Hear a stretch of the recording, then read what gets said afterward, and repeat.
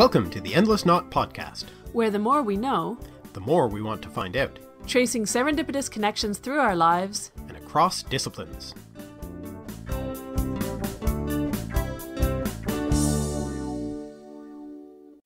Hi, I'm Aven. And I'm Mark. And today we're talking to Haggard Hawks.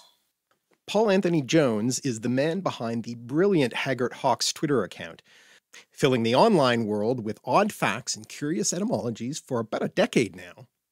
He's also the author of numerous books, including the original Haggard Hawks and Pulty Poltroons, The Origin of English in 10 Words, The Cabinet of Linguistic Curiosities, a yearbook of forgotten words, Around the World in 80 Words, A Journey Through the English Language, and The Cabinet of Calm, Soothing Words for Troubled Times. He joined us to talk about his newest book, Why Is This a Question? Everything about the origins and oddities of language you never thought to ask, which has just been released in the UK and will hopefully be available in the US and Canada and around the world soon. This short book is jam-packed with information about the origin of language, why English works the way it does, and how our writing system has developed from its earliest beginnings, among other things. It would make a great Christmas present, as would any of his books. We had an absolutely lovely time talking to Paul, so without further ado, let's go to that interview. Woohoo! So hi, Paul. Thanks so much for being here. Oh, a pleasure. Thank you so much for asking me back. You have the great honor of being the very first repeat guest on the show. And I think that's very fitting that it's you. Oh, see, I'm absolutely not deserving of that at all, I'm sure. Well, I think you are one of the guests who is perhaps the most closely aligned with the work that we do in your own way. Though we've had other people on who do language and etymology and things, I do definitely think we have much in common. Yeah, yes, I think you're right. Yeah, definitely. Oh, as if that's amazing. Oh, well, thank you. I feel very touched. Well, as I've often said, the real reason we do this podcast is to give us an excuse to talk to people we want to talk to. Yeah. So if we can't use it to talk to a friend that we haven't been able to talk to in a while, then what's the point of having it? Exactly. Yeah. If that's a good enough excuse as any, I'm sure. So what we'll do, though, to be formal and proper before we just get into just chatting, is start off by asking you the question we these days ask all of our guests. So, Mark. So, are there any unexpected connections in your life, in your work, relating to your current book or anything like that you would like to talk to us about?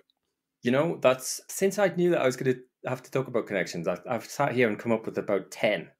And now I'm kind of thinking which one to narrow it down to. Because one of the weird ones, actually, I don't know if this counts, but I used to be a piano teacher years ago. And yeah, I've gone completely off piste already. Where are we, like 2 minutes in? But yeah, I used to be a piano teacher.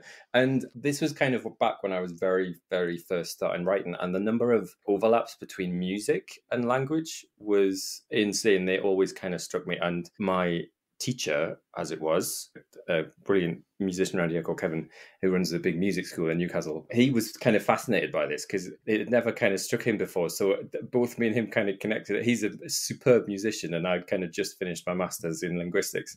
So we'd sit in my lessons and talk for an hour about how language has phrasing and music has phrasing and it all has a natural pulse and a natural rhythm that sounds right and it sounds wrong sometimes. So that's one that kind of has just sprung to mind. But yeah, kind of career-wise as well, the way that I've always kind of worked with writing books is that quite often something will crop up in the research for one that'll give me the idea for the next one. Probably not the best, or most organized way of writing, to be honest. But yeah, there's always been like a little connection between each book and between kind of each project, I guess. This one had a long connection to a blog that I wrote, I think like 2014, 2015, something like that. That kind of gave me the idea for that. And now it's cropped up in this book. Even the books before this one, though, I remember I was writing the yearbook, The Cabinet, which was like about 3-4 years ago. And one of the words I wanted to include in that is Stellenbosch, which I love. which is to sort of tactically demote somebody, is to Stellenbosch them. So you sort of give them a job that they can't complain about because it's still a really high status job, but it's not one that has an awful lot of impact. So it's sort of like a backroom kind of position. And it comes from the Boer War, when people whose military tactics hadn't worked out on the front line would be sent to the Stellenbosch remount camp to look after the horses, which was a really important job, but it wasn't frontline Not a duties decision-making one, yeah. Yeah.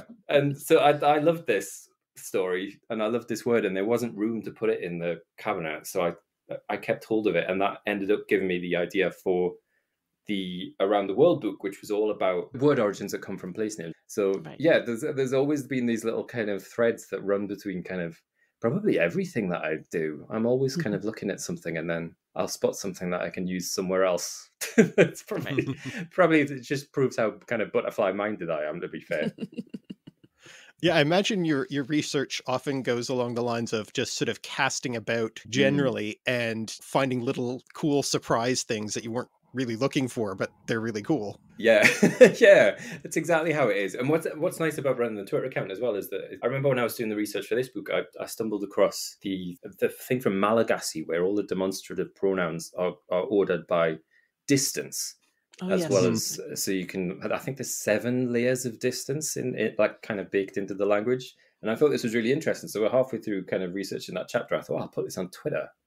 And it took about half an hour to write it up and get it to fit into about 200 characters or something. But I'd kind of just randomly stumbled across it and put it up on Twitter. And that kind of became the acid test for, is this as interesting as I think it is? If people kind of react to it on Twitter, then it kind of works and it stays in the final draft. Right. So you have an immediate beta reader, as it were. Yeah. So if I just sort of stumble across something that I think is interesting, I can kind of put it out there and hopefully other people think the same. I imagine with the kinds of topics that you talk about in this book, it is a lot harder to get them into tweets than, say, a word, right? You can talk about a surprising word in a relatively short amount of space, but talking about a linguistic concept must be harder. Mm-hmm. Absolutely, yeah. One of the things that, Twitter did kind of become my acid test for this. And I remember writing one of the chapters is kind of roughly about pragmatics. And I wanted to write about scalar implicature. And I thought, is this interesting? And so I put it up on Twitter thinking, I'll explain this and put it out and see if people enjoy it. And it took about 40 minutes to condense it into about 240 characters or something in a way that kind of still explained it. Well, hopefully explained it in an accurate way, but also kind of made it relate to the real world. So It's a bit of a double-edged sword sometimes. I think this is a really interesting topic. Now, how can I get that into one tweet? Okay, let's talk about the book then. There's some other things that we'll come back to, but since we're onto it, this is a different book than what you've written so far. And not completely, obviously, but many of your previous books have been a little more based around a list, really, essentially, or a collection of thematically related words, or, as you said, the words around, place names around the world or whatever, or here's a bunch of really cool little, essentially standalone facts. Yeah, I suppose. Yeah.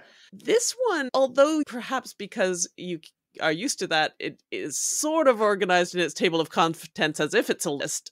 It really isn't. No. It's more, well, rather than me telling you what your book is about, why don't you tell us a little bit about sort of how it's organized and how you conceived of it as a book? Yeah, I kind of had the idea, well, like I said before, I've kind of had this idea to write a book like this for about 7 or 8 years.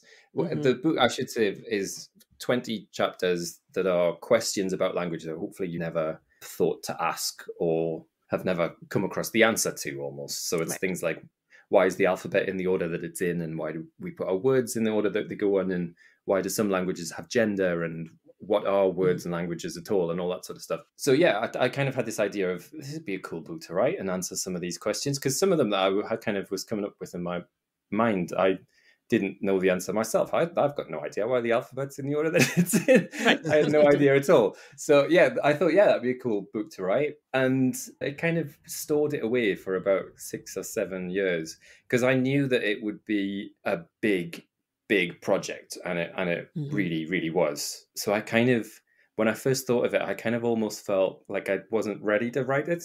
I kind of needed to convince myself that I could actually write in a way that was sort of cohesive and works, and that I wasn't going to make an absolute hash of it. So yeah, I kind of feel like I've sort of been orbiting this idea for a little while and working on other books that are, like you say, they are kind of based more around, I guess, the kind of Twittery approach. It's kind of lots and lots of individual stories or individual etymologies or whatever. This is the first kind of longer form stuff that I've written, I guess. But yeah, it was that thing of like, I needed to convince myself that I could do it, and because I knew it was going to be massive. I told my publishers originally that when I pitched it to them that it would take about 6 months to write, and it took I think it took 2.5 years.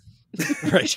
So slightly underestimated the amount of work involved and the amount of research that it would need to bring it together. Yeah, it was kind of down to the wire. I think I was contracted January of this year, and I think I submitted it in July. Right. Yeah, so it's a little bit off schedule. I mean, as an academic, that seems like a completely sensible. Yeah. That's on time. See, it's in my blood. So yeah, it was a much bigger project than I thought it was going to be. I mean, I always kind of knew it was going to be a big project, but there was just so much stuff that I needed to triple check, and I wanted to. It's a hard way to write as well, I think, because I've said this before in interviews that I think it's as hard, if not actually a little bit harder, to write for a general audience than it is to write for a kind of closed or academic audience. Because if you write a paper or a thesis or something, you are writing for people whose knowledge of a subject you can kind of second guess. You kind of enter on their level, and they're either going to be on your level or above it. And if they don't understand some of the terms or the models or studies or whatever that you're referring to, then it kind of behooves them and them alone to go and read up on it and come back to your work to understand it. If I was doing that in a book like this, yes, it's going to hopefully appeal to kind of people who have a background in language and who are interested in it. But hopefully it's also appealing to people who just have a kind of armchair interest in it and who have never studied linguistics but just find language interesting. If I suddenly kind of start dropping things like Proto-Indo-European and speech act theory and the cooperative principle, if I suddenly start talking about these things as if, everyone knows what they are, you're instantly kind of alienating people. But at the same time, there is going to be a lot of people who do know what that stuff is. So you have to walk this line of hopefully not massively talking down to people who do get it and not talking massively over the heads of people who don't. It's sort of, you're walking this very, very thin tightrope the entire time. And yeah, so every kind of sentence in this had to strike that balance, which made it, like, academically, it was difficult to kind of research it and hopefully bring it all together in a way that made sense. But then having to kind of package it in that way was probably just as hard. As sort of 80,000 words needed to kind of walk that tightrope between those two audiences. So yeah, I can only hope that I've got it right, I guess. And I imagine that's the reason that you did it as a series of questions, because, if you titled a chapter Proto-Indo-European, that's going to kind of turn people off pretty quickly if they don't know, what the title of the chapter means. But if you state it as a question, it sort of invites them in a bit more. Yeah. And I think I was going to go for many more shorter chapters at first. I think I kind of had, the contest was originally like about 40 or 50 different chapters that were individual questions that were going to be much more back and forth. It would be a bit more punchy, but it kind of became quite obvious quite early on that there's so much overlap. You kind of can't explain. What's a good example? Like one of the chapters is about why the letter I has a dot over it. And you you can't explain that without explaining why we have upper and lowercase letters at all. And you can't explain that without explaining why we use the alphabet that we do. And you can't explain that without explaining what an alphabet itself actually is, and you can't explain that without explaining how writing works and how we even kind of begin to understand what's written down on a page. So the closer you look at it, the more stuff that needs to kind of all go into the same section. So yeah, that original kind of long form, lots and lots of short chapters, but in a much, much broader list of chapters, that quickly was reshuffled into a smaller section. But hopefully the question and answer thing still works in this format.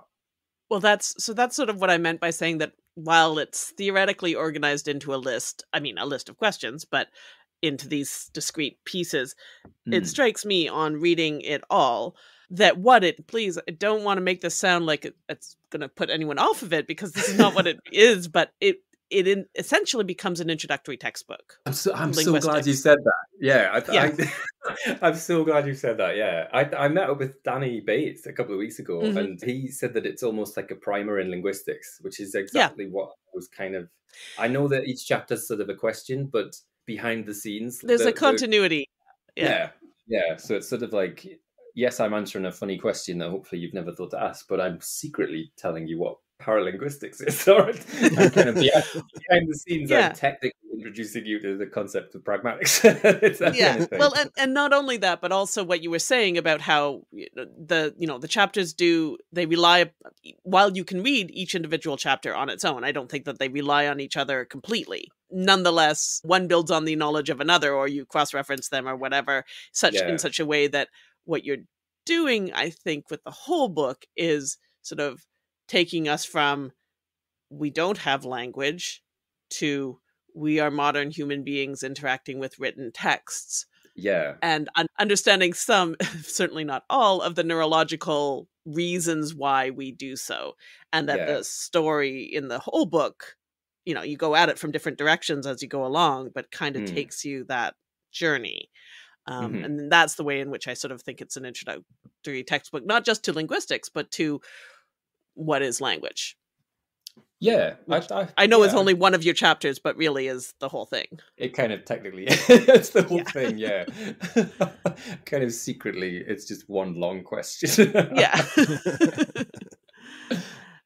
And I mean, I found that, I found it very effective. I found it really good. And I think you do walk that line of being clear, but also being really quite highly technical in some sections. And in a way that's not, I don't think, off-putting or hard to understand. I mean, obviously it's a little hard for me to be the naive reader. That's the difficulty every expert faces when they write for non-experts. It's really hard to put on the non-expert hat again. I know. See, this is the irony of me talking about how hard this was. Right, I'm talking to you two, or the experts in your fields. It's amazing. Well, I mean, but it's the same. I mean, we both struggle with that all the time, and I absolutely, I've recently taken on a few projects that involve taking stuff I know really intimately at an academic level and writing it sometimes for an academic audience, but one that's non-specialized, which is its own kind of weirdness, where you can expect them to be familiar with academic argumentation and style, but not any of the content. And that was interesting. And then also writing for a more general, interested and thoughtful public that doesn't know any of the details. And I definitely find it a challenge that is a very distinct. I don't know if it's harder than writing academic writing, but I've done a lot more of the academic writing, so it's certainly what I'm much less practiced at. Whereas you are used to writing for a general public, at least. Yeah, I think it took me a long time to kind of get the voice right as well for doing that. I think a lot of that came actually out of blogging. I think that really helped. I think because especially some of my first books and even probably some of the first blogs were still kind of written in a sort of academic ease almost. They were kind of quite formal still. Whereas I think hopefully now, I guess it's kind of communicating it more than it's just getting it in a way that, it's accessible, I guess. That's the kind of angle that I want to go at, but it's hard. It's really, really hard. So you've talked about, the fact that you had this idea, what is it, like 8 years ago now? Yeah. Why now? Why was now the moment that you decided to finally take on the topic? That's or a two and really a half or 3 years ago. Oh, Why, well, why then? Why then? Yeah, that's true. That's a really good question. Yeah, partly it was, like I say, partly it was kind of a confidence thing that I thought that I was good enough a writer now to tackle it and to try and take it on. And having said that, even then, I wrote there's a chapter in there about why we move our hands when we talk. It's ironically it's the last chapter in the book, but it was the first chapter that I wrote because I knew nothing about that. That was a topic I had never ever researched. It was something I had no experience of. So I thought, right, I'll get this one out of the way. And I actually wrote that before I'd pitched the book because that was kind of my sort of acid test. I thought, right, if I can write this chapter and make this vaguely interesting and hopefully comprehensive and explain it in a way, then yeah, I can kind of tackle all the rest. So I wrote that. I mean, even that one chapter on its own took about 4 or 5 months to get right. And yeah, so I wrote that, and that kind of gave me the boost to go, actually, you know what, I can tackle this now. I can do this one now. So that was the kind of professional side of it. But also 2.5 years ago, lockdown happened. Yeah. And suddenly, yeah, I wasn't contracted to do anything for the first time in a while. And I suddenly had all of this time and nothing to really fill it with. So I thought, well, if I don't write this now, when am I going to do it? So yeah, it was the free time that gave me that suddenly gave me the space in my timetable to go, actually, you know what, I can take on a bigger project that's going to have me reading books and papers for the first time in a long time. Yeah, so it was a combination of me knowing that it sounds a bit big-headed, but knowing that I was good enough to write it, and also the time constraints, they kind of loosened off during lockdown. So yeah, I suddenly had the kind of time to be able to really take deep dives into subjects and fields that I wasn't before this, all that experienced in personally. Yeah, that raises the question I was going to ask is, I do remember our last conversation, we talked about how do you do your research, and you basically said, I read dictionaries, and I read weird dictionaries, and I read, it's a sort of a magpie approach to some extent. And I imagine that the research task was, and you've alluded to this, rather different for this book. Not only are you going into the linguistic stuff, which you do, you have studied and do have knowledge of, and presumably had some idea of where to go to find, where has the field got to on these subjects. But you've also got stuff in there about brain scans and about, as you were talking about, the gestures, and you've got stuff about, there were a couple of things I'm trying to remember the particulars where I was thinking, there is no way you had any idea about any of this before you started. Some of the stuff about the physical body and the way the vocal folds work, and some of that stuff. Oh yeah, the Bernoulli effect, that was new to me. Exactly. No, yeah, this is very, very true. Yeah, because it was really not my. I mean, even when I was kind of studying at uni and doing my masters and things, I was still studying mainly historical stuff. So I was doing toponymy. So I was doing place name studies in the north of England. That was my kind of main thing. So I was still dealing with old documents and old maps and old dictionaries and all sorts of things. I was kind of right at the back of the library and the archives. And suddenly with this book, I'm having to talk about the elasticity of vocal folds and things like that. I am not a scientist in any way, shape, or form. So that took a long, long time to make sure it was accurate and made sense. I almost was like, if I can understand it, then anyone can, because this is not my field at all. A really good friend of mine, Matt, who lives up in Edinburgh, I've known him for decades and decades. We've known each other since we were 3. And we could not be more different. I've gone down the full humanities route, and he's gone full science, and he's now a doctor of biochemistry at Edinburgh Uni. And I was emailing him back and forward going, hey, just explain this to me. I said, I do not understand this. I actually sent him that very first chapter before it went to my publishers. I sent him that because there was a study in there that postulates that one of the reasons why we move our hands is because our primordial ancestors would have had the same bundle of nerves in their hindbrain that would have allowed them to signal with gills and fins. And I was reading this and I was like, this is amazing. I want to put this in the book. And I wrote it up and sent it off to him, and he was like, "No, this makes no sense. This is not this is not what this paper says. You can't say this." And I basically was like, I might as well just have called them like flappers rather than fins. It was I was way off kilter. So yeah, he reined me back in. He gets a shout out in the acknowledgements for sorting my science out whenever it comes up. But yeah, I mean, that was like a lot of the questions that I wanted to answer. I kind of wanted to know the answer myself. Because it was just so outside of my comfort zone to sort of talk about the physiology of speech and like how the brain stores language and things. It's sort of not my wheelhouse, really. So it was challenging. I was amazed kind of how rusty I was at reading academic papers and looking at models and interpreting them, because like you say, my way of writing about language has always been, this is an interesting word, let me tell you about how it's connected to Latin and Greek or the Germanic tree or whatever it might be. And that's been my shtick for a long time. So to walk outside of that and suddenly start talking about some quite high level stuff was, I had to make sure I was kind of on my toes with it, definitely. In a way, I think it's an advantage to have a general knowledge, but not the very specific knowledge, because it makes you think, well, how would I understand that? How can I explain this to myself? Then you're already halfway there to explaining it to your readers. Yeah. It helps you with that expertise problem, because in fact, you're not an expert in those specialized elements anyway.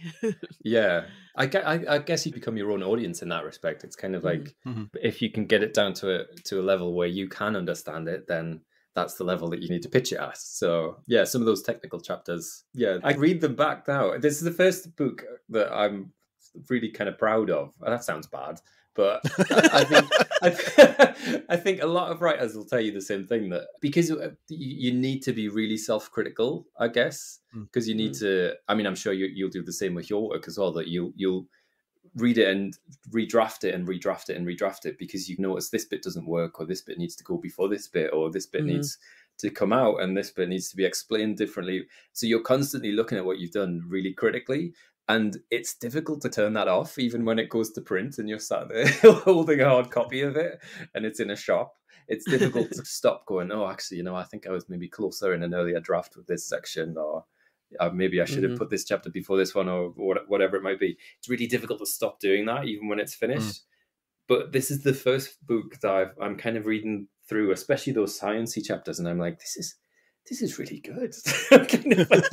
I'm really proud of this. I didn't think I'd ever be able to explain this sort of stuff, and there it is. So yeah, it's been a challenge, and it's taken me out of my comfort zone, definitely. But yeah, I'm really, really happy with it. Well, I think you should be. I agree. I think it's, far be it from me to be the person who's in a position to make this kind of judgment, but I think it's well written and clear and engaging. And that means a lot. It's engaging really does mean without... a lot. No, I really do think so. And I think it's interesting because you frame it with these questions, and you have a conversational tone, and you make, mild jokes along the way in a pleasant and charming way, and it's all great. But it's not as, I don't know how to say this in a way that doesn't, it's not as flippant as it maybe could be, which is good. So let me be clear here. Yeah. But I think that it's engaging without being, please do not take this the wrong way, without being entertaining. I don't think it's a book about, that's sort of making language entertaining, which is fine. And I have no problem with that. And making language entertaining is something, many of us try to do a lot of the time. And that's fine. I think this book maybe sits in a slightly different place, where it is engaging because it's making you think, and it's thoughtful, and it sounds like you're having a conversation with your clever friend down the pub, rather than doing a sort of game show about, isn't this funny, with a comedian. Oh, if you see what I mean. Yeah. You bring out what's interesting about the topic without having to do a lot of kind of window dressing around it to sort of make it sound more interesting than it is. You do a good job of kind of really showing why the thing actually is very interesting. Yeah, I think that's a good way of what I was trying to say. And please, like those listening who maybe have different kinds of books, that's not a criticism of different ways of doing it. Yeah. I just thought it was something that struck me as I was reading, that it is engaging, but it's a different kind of engaging than some popularizing approaches out there. Yeah. That's good. No, I'm glad you said that as well. It's really good. Actually, yeah. Thank you. Yeah, that's a really good point, because I remember when I first started writing about language, Haggard Hawks came out just after Mark Forsyth's Etymologicon, which Yes. was massively popular all over the world, and he has that very kind of. He's still obviously really accurate, and he still gets the facts across, but he is almost like a kind of comic writer. He's very wryly witty alongside everything.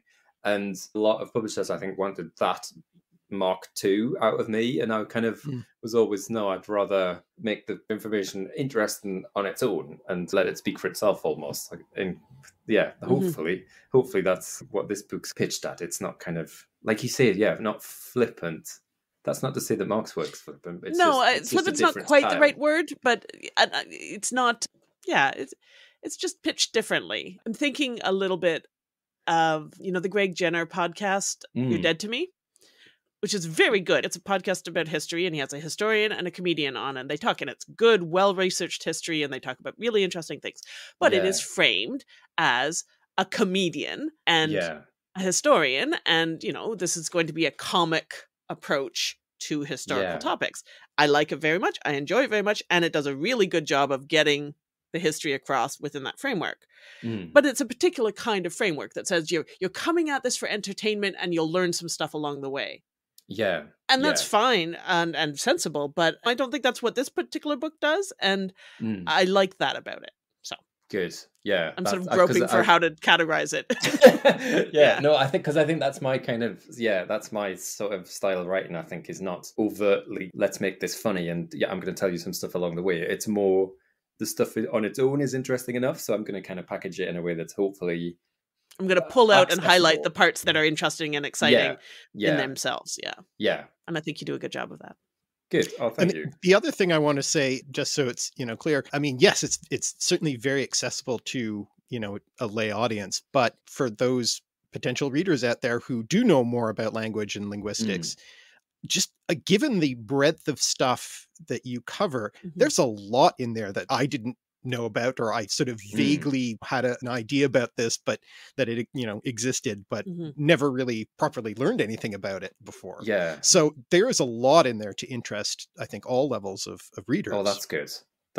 Yeah, because that's always my worries. I'm kind of, especially when Haggard Hawks first started, the first people who followed it really were probably people like yourself. It was fellow language bloggers and language writers who work, a large part of their work is online, and they were kind of the first people to discover it organically, because you find stuff on Twitter and then they share it to their audience. So that first 500,000 followers on Twitter or something was a lot of other writers and other people from the same field.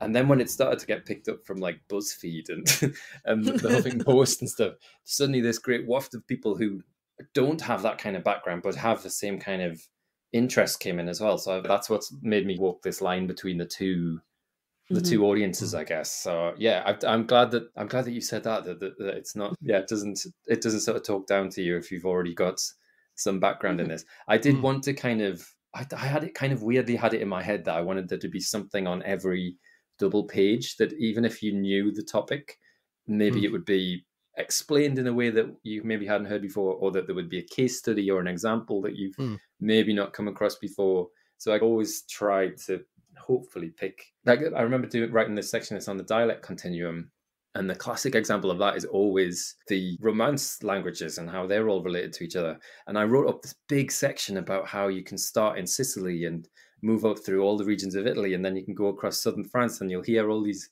things, and on a map it's different countries that have different languages, but on the ground it's one long kind of chain that just blends into each other. And I wrote this big section up based around the Mediterranean, and then I thought, no, that's the example that everyone bloody uses. So I was thinking, I binned the whole thing, and I was like, no, I'm going to write a different dialect continuum. And I ended up doing the Turkey one out into Russia from the Black Sea, and that was so much more interesting for me. And I thought, hopefully that's an example that maybe isn't in that intro textbook that everyone else has read. So that was always in the back of my mind, is that even if you do know this material, hopefully it's explained in a way, or there's something alongside it that takes it outside of something you're already familiar with. Well, I think you succeeded, so there you go. Thank you. I was so nervous about this book, honestly. So any good feedback, I'll definitely take it. So that brings me, just moving away from the book a little bit, though I suspect Mm. it'll come back to it. So the last time we spoke was October of 2016. Not the last time we spoke, but the last time we interviewed you. Yeah. Oh, wow. Which is That's mad. feels like essentially decades ago. Yeah. Realize it's not quite 10 years, but I mean, it's a fair number. Yeah. But so since 2016, then, this is a rather large question, that decades ago time, how's things gone? How's things changed? What's been going on?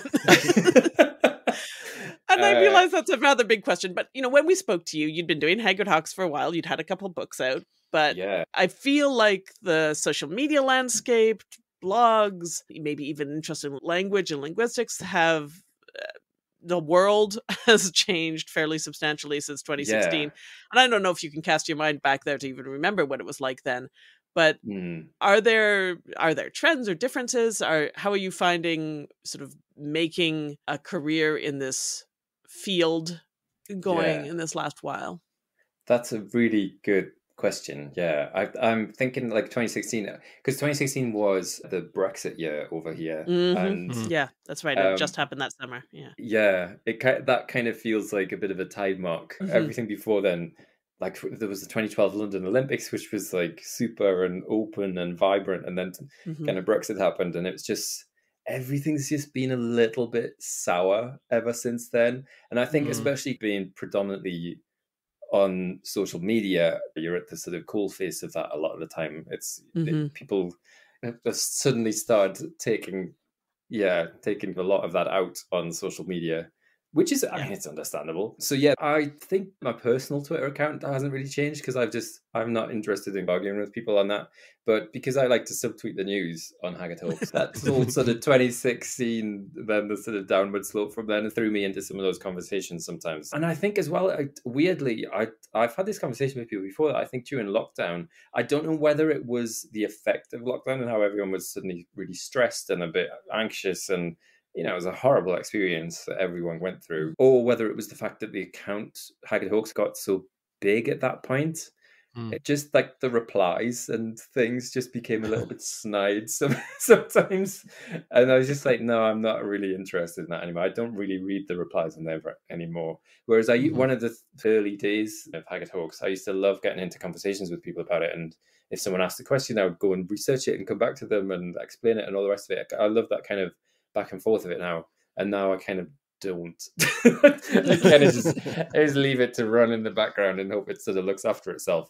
So yeah, and in terms of like the social media landscape, I think that's changed a lot in those 6 years. It feels like maybe things that, well, I was going to say politically things sort of feel like they're maybe starting to turn a page a little bit, but then again, just the last couple of weeks, Twitter's had a new wave of things happening to it. Yeah. New existential threats. Yeah, which is lovely. Yeah, so that's another. We'll weather that. Have you tried out Mastodon yet? One of my mates texted me and he was like, "Have you joined Mastodon yet?" And I was like, "No, not yet."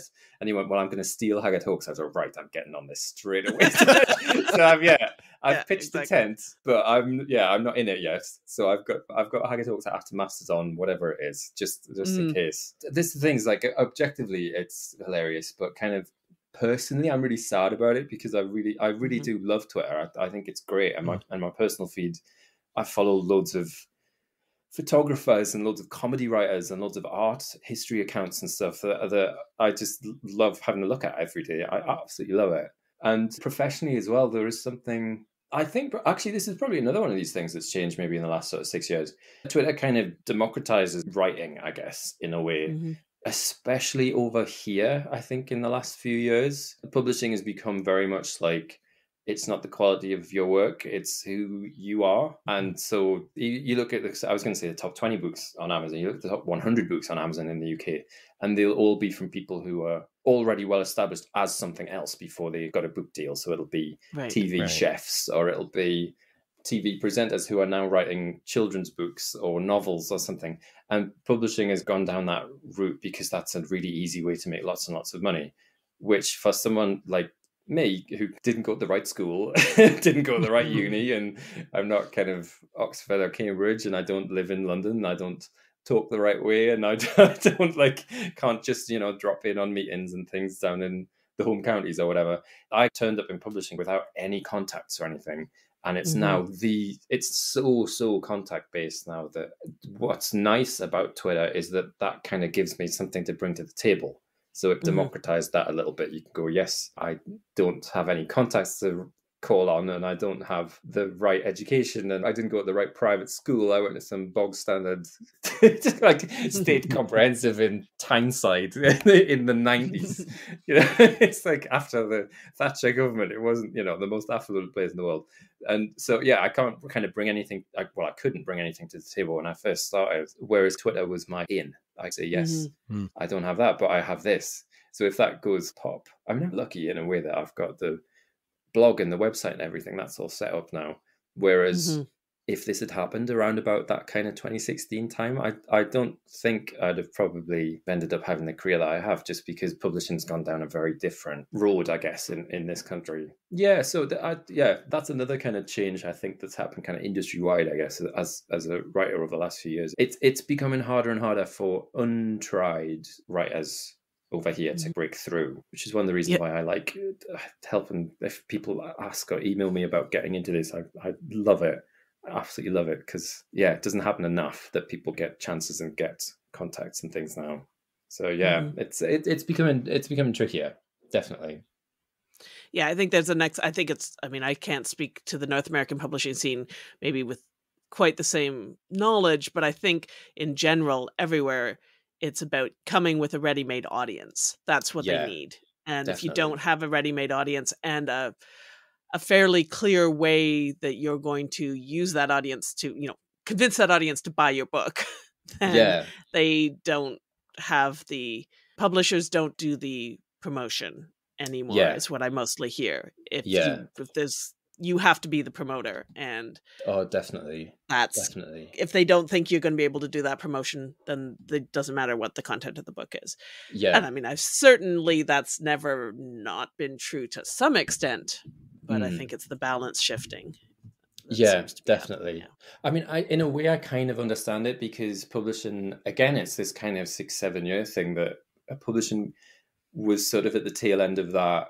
Like, DVDs were wiped out by streaming, and CDs were wiped out by Spotify and MP3s and iPods and all that. And there was a real kind of panic that bookshops and traditional publishing was going to get wiped out by Kindles and e-readers. So I kind of understand why for a time publishing went down that what's the easiest way to make a cheap book kind of route. It's to, get stories written by celebrities because they have a million Twitter followers or whatever. I kind of understand why they did that to weather that storm.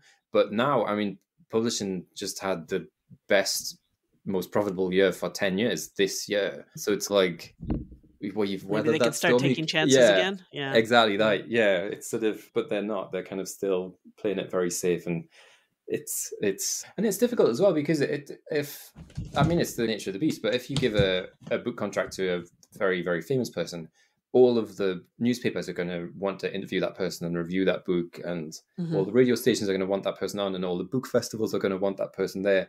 And that's taken a slot of a lot of untried authors who are maybe publishing their first book and just want one little opportunity to just get into a different realm. And the more famous faces that are being elevated into a different industry alongside one that they're already in, it kind of overshadows everyone else. So it's becoming tricky. It's definitely becoming tricky. But I mean, that's the reason why I set Haggard Hawks up in the first place, was that nobody cared. Nobody cared who I was. And I mean, the book Haggard Hawks came out and it wasn't reviewed anywhere, and it wasn't even in my local shop because nobody knew who I was or what I was doing. And I had a conversation with my agent, and he was like, well, you have to sometimes do a lot of this stuff yourself.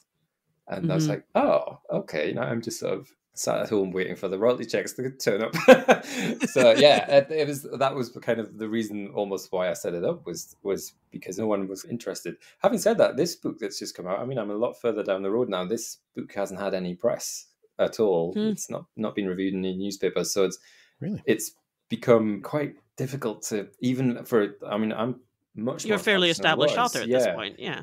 It's difficult to, even at this stage, to get your foot in the door sometimes. But that, maybe things will change, and publishing will start taking a few more chances in the next few years, once it sort of shakes off that idea that it doesn't have to fight so hard. Yeah.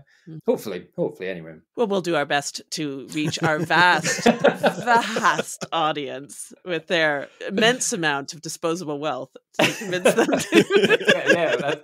That's another issue as well. No one's got any money at the minute. Yes, that is an ongoing concern, I would say, for many people in the world. Definitely. But I can't imagine.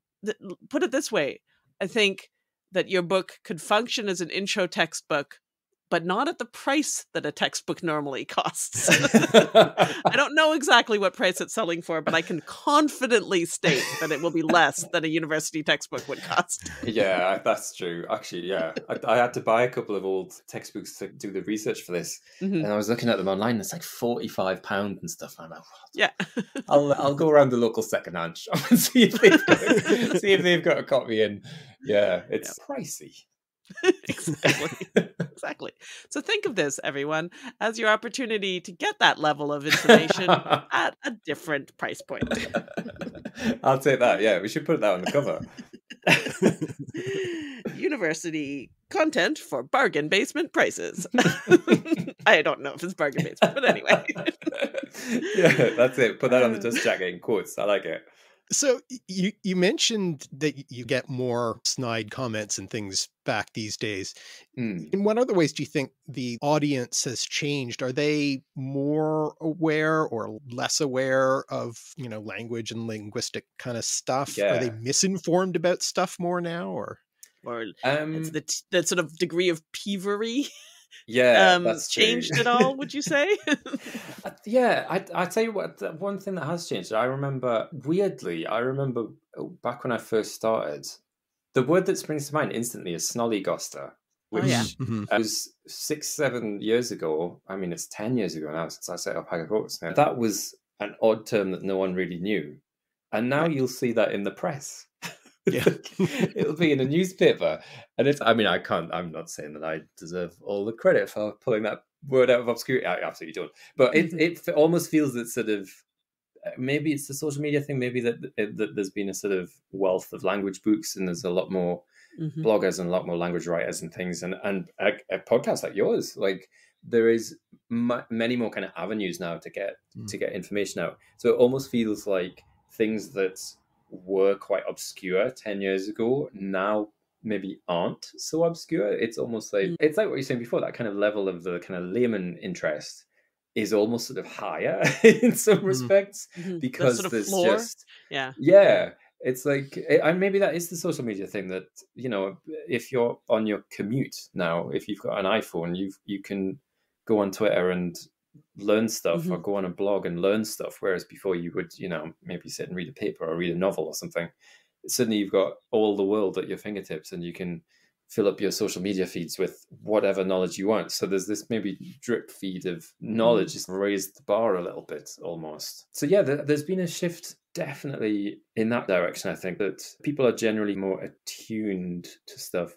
What's annoying a little bit is, one of the things that I've always tried to do with Haggard Hawks is only use words and only talk about words that have like a really traceable past, and that come from responsibly written dictionaries. And I'm starting to see lots of, it's the kind of Uber facts thing of the people are sharing words, and I'm like, that's not really strictly speaking a word. That's just, it's only ever existed on the internet. That's always the sort of stuff that I steer clear from. It's one of the reasons why I did this, is people used to buy me, like, for Christmas presents, like books that were like 1,001 funny words. And they only ever have existed in books that have titles like that. Like they don't have any independent record. They've just been sort of passed around from one to the other for years and years and years. I noticed this just this week, actually. What was I looking for? What was the word? I wanted to subtweet a certain new Twitter owner. I wanted a word that meant like really thin-skinned and unable to take ridicule, and so I kind of went searching for one, and I found this word rectopathic, which is defined in a book that I've got here, which is one of these 1001 funny word kind of things, as overly sensitive to criticism or overly sensitive to ridicule or something. And I thought, rectopathic, like that's not what that would mean. I can't kind of figure out what that is. So I got my detective hat on and went sort of searching. And there was a book published in the 50s, I think, in America that listed this book. And that was the earliest thing that I could find it. And that said rectopathic, this is what this means. And it was one of these, 2,000 words you never knew kind of thing. Right. And I'm absolutely convinced that the person who compiled that book made that word up. Right. Absolutely convinced of it. And I think they were probably trying to be witty, because rectopathy is the field of medicine that deals with back passages, shall we say. Yeah. So I think they've maybe tried to be a bit witty and go, they're very sensitive. There's a connection there. So I think they've maybe kind of made that up. And then that word's just been passed around through all of these books, and it's never really been used, and it's never existed anywhere else. And I'm seeing words like that now crop up on Twitter and on certain kind of feeds and things. And I'm like, no, that's not a proper word. You're doing language wrong. Well, it's a little bit like the version. Oh, there's a term for it now, and I've forgotten what it is. There's this term for the Wikipedia problem, where something gets erroneously added to Wikipedia with a bad source or with no source, or and that's not true. And then some journalist is looking something up, and journalists or other authors, but obviously journalists are often, try to do things really quickly and look things up, and they see it on Wikipedia and they don't check the source.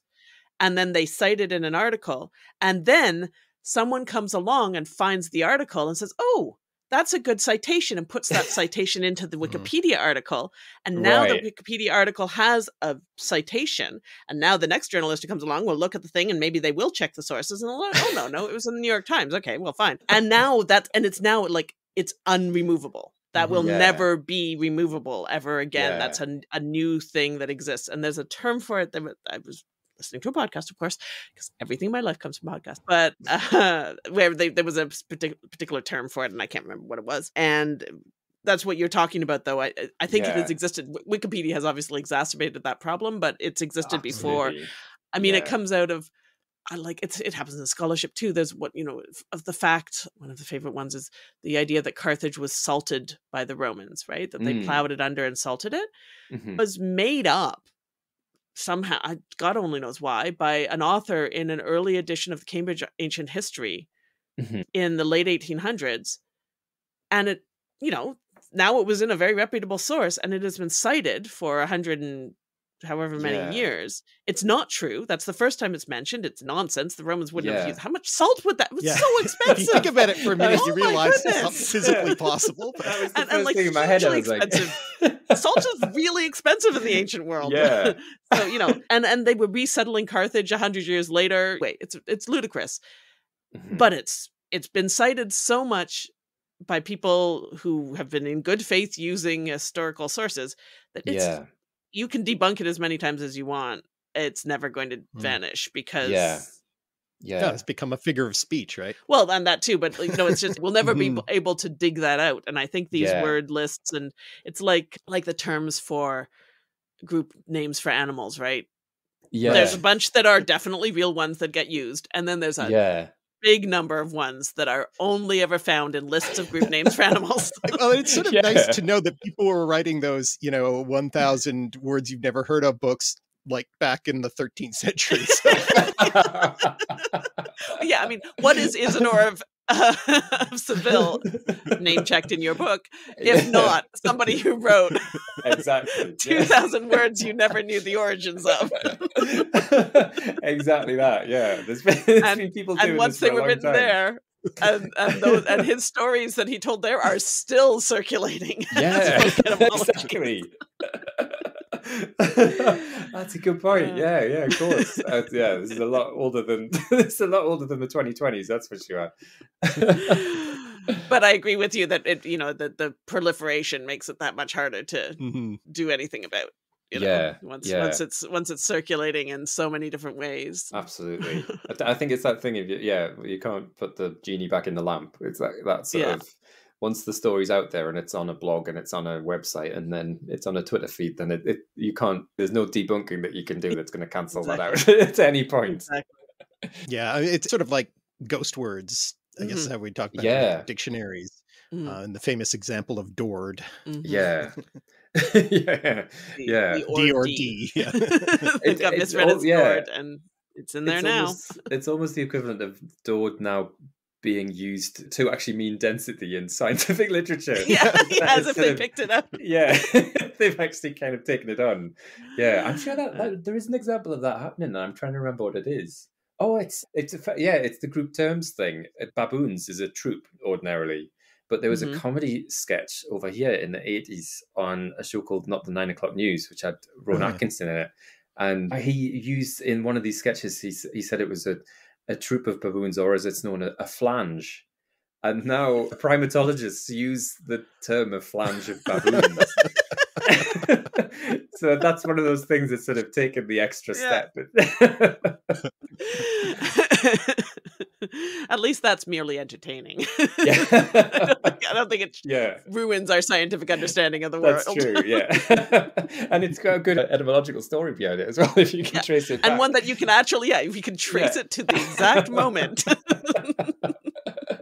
Have you ever been tempted to, like a Trap Street thing, put in a fake word somewhere and just see if anyone... Yeah, absolutely. Actually, there's one in the book Haggard Hawks. There's a word in there that I just made up. Absolutely. Then I'm just waiting for it to turn up on one of these, or in another book, or on one of these Twitter accounts. I think as well, years ago, I might have put one up on the blog, and I'm just waiting. But now, you see, this is my problem. I can't remember what it was. I remember the one from Haggard Hawks. I can still remember that because in the explanation of where this word comes from, I name check some of my mates. I'd like make out that they're like 18th century dictionary writers or something, and it's not. It's just it was my housemate at the time. So I've always remembered that one in Haggard Hawks. So yeah, there's a little trap in that one. I'm trying to think what the one on the blog was now. I'm really annoyed that I can't remember what it is. I'll have done the same thing. I'll have credited one of my mates with taking it up, but said that they were a sort of 16th century dictionary writer or something. Yeah, it'll be on there somewhere. So yeah, I've done a couple of little copyright traps. If I ever spot one of them, I'm gonna, that'll be a red letter day, definitely. It's interesting how it's changed. I'm thinking about how it has changed online on Twitter over the last few years, and it's almost like the bar's been kind of lifted in some respects, and people are a lot smarter. But also, there's a lot more of that stuff. There's a lot more of that 100 funny words thing going around now as well. Yeah. There's a lot of people who want to do that at sharing of information, but aren't necessarily. And I don't want this to sound like I'm gatekeeping, but. Language is perpetually fun and interesting, and there's a lot of that sort of, I think I'm going to talk about these interesting things. And if you come at that from that perspective and don't know how to differentiate your sources particularly well, for instance, then it's very easy to replicate those issues. Yeah. And then there are some out there that are just, parallel issues. There's a whole bunch of Twitter feeds that are about the ancient world that put up pictures of ancient art or pictures of ancient statues or ancient facts, and some of them are run by enthusiastic amateurs who sometimes get stuff right and sometimes get stuff wrong, and that's one thing. But there's also a bunch that are run quite cynically by people who just want the clicks. And absolutely. They have clearly no concern at all about, because when people tell them that's utter, that's completely not true, it does, they'll run it again the next week. They don't care. And those, so there is, and I think that's true in language too. There are, there's a subset, there's people who maybe don't know where to get their best information, but then there are also some that are by people who have no interest in the subject and are just using it because it's something that gets them clicks on Twitter. Yeah. And those ones I think are the egregious ones where you do see a lot of those common myths, and because, they're the fun stories or they're the best, most attention grabbing or controversial or whatever. Well, it's like that Ishtar Easter one that keeps cropping up again and again. I wonder who started that. And because it's way better as a story than, we're not totally certain. Yeah. And this is where the etymology stuff comes in. The folk etymologies are often much more fun than the, I don't know, dog probably comes from Celts. We don't know where dog comes from. Yeah. Like, it's not a great, it's not a great story, but making something up, you know. Yeah. And I think as well, those kind of, like you say, those kind of quite cynical accounts tend to be, they'll just copy and paste from each other and from other accounts and other websites and things that maybe aren't sort of, like you say, as responsible with the information. So yeah, there's a lot of that kind of reinforcing of the same stuff going on. Yeah. It's interesting. I there was one of these accounts, I won't name it, but they went through a phase of everything that I put on Haggard Hawks would turn up on there about 3-4 days later. I remember this. I also won't name it, but I remember. And I had an email from them, and they said, no, it's just a coincidence. It's not happening. And then me, I posted something on Haggard Hawks that had a really glaring typo in it. And then it turned up on that account a few days later with the same typo in it. Oh, no. I was like, oh, okay. So, yeah, that email wasn't true. Yeah. But yeah, it's interesting that everything kind of just gets sort of passed around, sometimes not in the most sort of responsible way. Well, you know what would be neat is a book about wrong etymologies, like all the etymologies in it are ones that are incorrect folk etymologies and stuff. Popular but untrue, basically, is the, Oh, yeah, that's a really good idea. Mark, you've got to write that. Do I see a collab in the future here? Yeah, because there's so many. If I see Posh explains his port out, stop at home one more time, I might... there'd be a whole chapter that was just false acronyms. And initialisms. But there's so many. I'm sure there are people who compile them, but one could compile a list pretty fast, I think. Yeah, definitely. You just need to read one of those other Twitter accounts. Just gonna copy and paste again. But this time with a whole paragraph underneath explaining what's wrong and what. It would be called "Well, Actually." The book would be called "Well, Actually." ... false etymologies and why they're wrong. That's a great idea. Mark, you've definitely got to write that. That's it. The next fun. The next 6 videos are just going to be you starting off with, "Well, actually." Here's why everything you thought was right is wrong. Yeah. That's a TikTok genre if I've ever heard one, but yeah, true. Well, we could just keep chatting forever because this is very nice to catch up and to chat, but I have a one burning question with which I wish to end this. I don't want to end the conversation, but since by all logic we do need to end it at some point. Here's the question that I need to know the answer to. It's very serious and very important. Will there be more episodes of Yes or BS? Oh, yeah, there will be. I wasn't expecting that at all. I was really braced for something there. I know. They actually, if I hadn't taken this book on, there would have been a lot more. 3 seasons, probably. And this book ended up being so massive and has changed jobs and now works a lot down in Manchester. So it's kind of, when I finished this, he changed his work schedule, so it's just it's been on the back burner for ages. And every time we meet up, every single time, because I still see him every few weeks, we'll do some more. I've got some great ideas. We'll do some more. We'll do a Christmas one. We'll do this. Even if we just do a one-off, we'll do it. We'll get all the equipment back out around yours, because he's a voiceover artist, so he's got all the kit around his. And then something will come up and he'll be away and I'll not be able to do it, and or I'll have some sort of book business coming up. So it's just rolled on and it's rolled on and it's rolled on. There will be, definitely. This is the problem though, is that last time we were out, it was me and another one of my mates, Gav, who anyone who follows me personally on Twitter will know that Gav is it's one of my best mates, and his entire sense of humor is based around taking the mickey out of me constantly. That's the only joke that he has. And last time we were out, Anthony was like, well, why don't you do it with Gav? And I can see me and Gav trying to do this, and it's just it'll just end up as like a rinsing competition. It'll just be him, just ever bringing me down ever more pegs every single week. So yeah, maybe not with Gav, but yeah, I'll run this by Ant again when I see him. I'm sure. Well, tell him that there's a clamorous public. Yeah. A clamorous public requesting more. If anyone hasn't listened to the back catalog of Yes or BS podcast, yes, if you haven't heard of this podcast before, you've got a real treat awaiting you. Exactly. It's the funniest podcast out there, and it's one that I always have to make sure I don't listen to when I'm out in public, because I will just suddenly burst out with maniacal laughter. It's odd because, it's been a while since we've done one, but every time we go out, Anthony is still annoyed about Mozart having a pet Stalin. And this comes up all the time. He'll go, I can't believe you got me with that Stalin fact. It comes up all the time. It's still a sore point. So yeah, it's been a while, but it's still there in the background every time we meet up. So I will.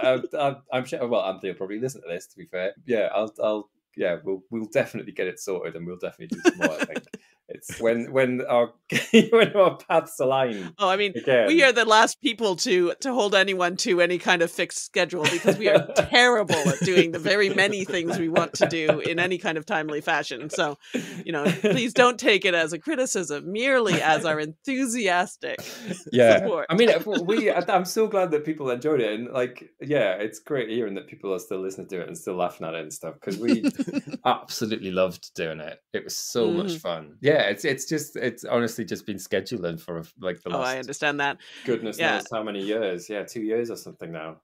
But yeah, there will be, I'm sure of it, because we've both got a list of facts still that we need to do. Yeah, and each of you I'm sure, have grudges you are holding against the other that you need to pay off. So yeah, absolutely. I'm still mad about that ghost ship fact. Right. I'm raging about that. And this is the other thing as well, is that when we recorded that, Ant went off on a 15-minute diatribe about the history of the coal industry and how collier ships, what the collier route across the Atlantic was and all this. And I was sat there thinking, this isn't interesting. None of this is interesting. Even people who are interested in coal ships aren't going to find this interesting. And when he sent me the file across, he edited it all out. And I was like, I had to sit through this.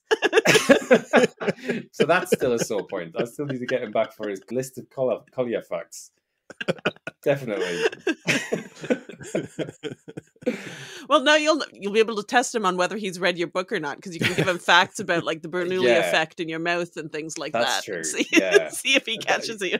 Oh, yeah, that's true. Spoiler alert: he won't have read it 100%. There you go. So now you've got a whole field of surprising facts that in science, no less. Yeah, that's a good idea. I'll be like, well, actually, if you'd know this if you'd read my book. That's really good. Yeah, I might drop that in. Especially if it is something that's not in your book. That would be particularly cool. Yeah, set a real trap for him. Yeah. Yes. Oh, yeah, of course. I read that. I remember it. It's true. Mm-hmm. He's just sour because he didn't end up in the acknowledgements. This is the thing. Yeah. Yeah, I should have put his name in. Yeah. I put Gavin, and all it says is Gavin Howard for no reason. I thought it would be funny just to put his name in print for once. Well, this has been an absolute delight. Yes. And as I said, we'd be perfectly happy to just spend the rest of the afternoon chatting. Yeah. But we should be responsible people and not, probably. So let me ask you to go over the many and multifarious ways people can access your information and knowledge and wit on the internet and in person. Where can you be found? Yeah. Well, haggardhawks.com is kind of the hub, I guess, the Haggard Hawks website, and that'll link you to Haggard Hawks on Twitter, plus me on Twitter, Paul Anth Jones, which is a terrible handle because everyone always gets it wrong. Yes, it's got an H in the middle of it. So yeah, you can track me down there, or paulanthonyjones.com for me, but I haven't updated that website for donkeys, so maybe don't go there. Haggard Hawks, just head for Haggard Hawks, you'll be fine. Everything's up there. And the new book is called?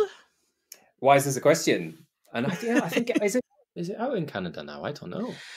I I should don't know think this. so. I should check. I think it might be on its way, Give but me I a think moment maybe it's to. next year.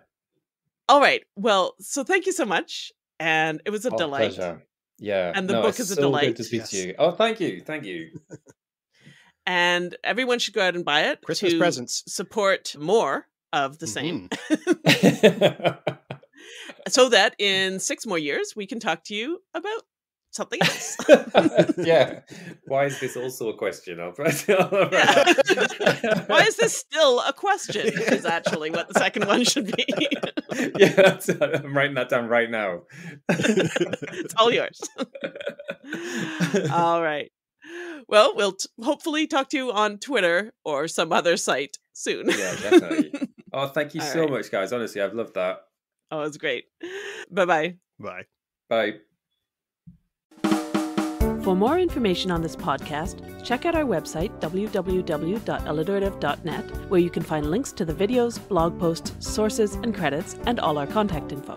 And please check out our Patreon, where you can pledge to support this show and our video project. You can go directly to the videos at youtube.com/alliterative. Our email is on the website, but the easiest way to get in touch with us is Twitter. I'm at Avensarah, AVENSARAH. And I'm at alliterative. To keep up with the podcast, subscribe on your favorite podcast app or to the feed on the website. And if you've enjoyed it, consider leaving us a review on Apple Podcasts or wherever you listen. It helps us a lot. We'll be back soon with more musings about the connections around us. Thanks for listening. Bye.